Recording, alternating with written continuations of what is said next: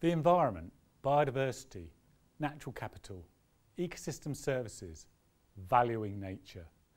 People keep asking us to take better account of these ideas in policy and decision-making processes. Now, wouldn't it be neat if there was an easy way of doing that? And then there's growth. People keep telling us that it's important too, but growth is more than just about financial returns.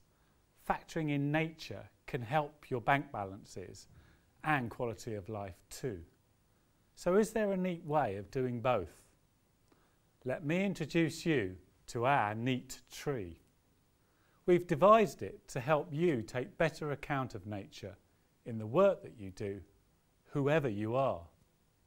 The tree provides a powerful metaphor for the value of nature and the multiple benefits it generates, and the cyclical nature of policy and decision-making processes. Now, how neat is that? The neat tree depicts within its canopy an ideal set of stages found in many typical policy and decision-making cycles.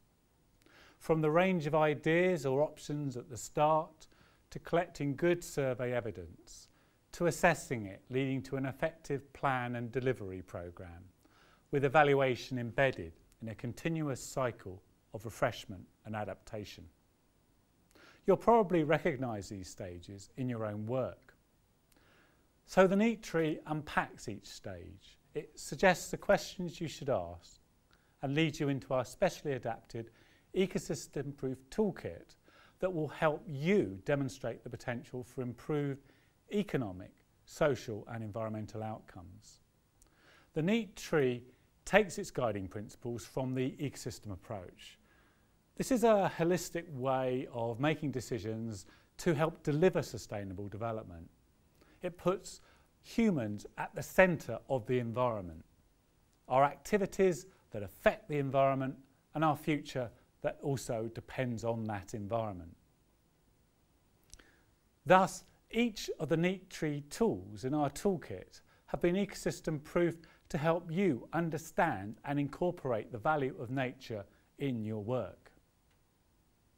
To help you through each stage of the policy and decision-making cycle, in addition to our guidance, case studies show how the challenges have been addressed in practice.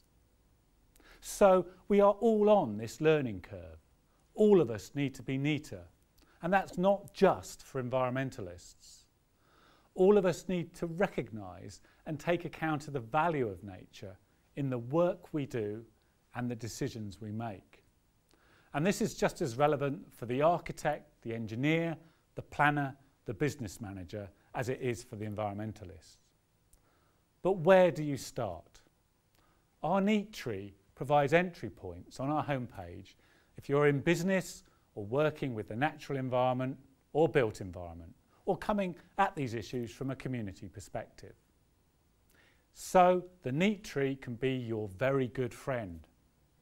It offers you some preliminary steps that you can take to help you achieve your primary objectives in your agency and personally, but using nature as an asset and not as a constraint.